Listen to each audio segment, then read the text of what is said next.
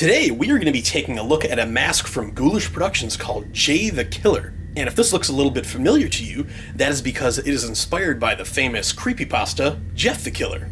And now I did say famous creepypasta. It's not really my place to say if it's good or bad or not. That's up for you to decide. But it is famous. And I've read the story, and what stuck with me the most, like I'm sure it did with a lot of people, was the photoshopped image at the end of it of the disturbingly white, beady-eyed, grinning face. And that is what Ghoulish Productions took as inspiration to create this mask. And I think they were very successful with their translation from image to Halloween mask. Obviously, they did need to alter it slightly. Instead of having a solid white face like the image, they added in wrinkles here and there, and then did a wash of gray over it just to fill in everything. The eyes, I thought they translated perfectly. They're the creepiest thing about this mask for me. And then the smile, you've got the blood stains around the lips, and then all of the teeth, they're not white, they're a nasty yellowy color with black shading filling in all the crevices. And then the hair on this mask is actually rooted. None of it's glued on, so they did very good work with the sculpt, the paint, and the hair. But there are two big issues with this mask. The first of all being, there's no ventilation.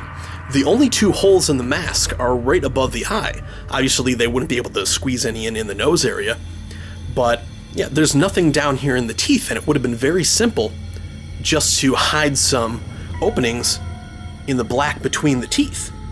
They didn't do that, and that leads into the second problem.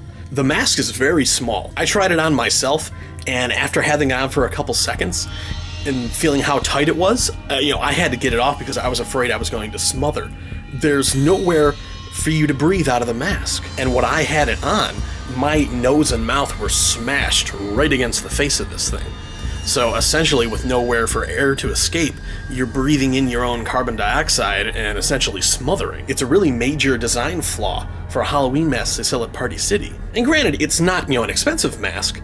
This was, I believe, $35. And for the sculpt, paint, and hair work you're getting a good bang for your buck there.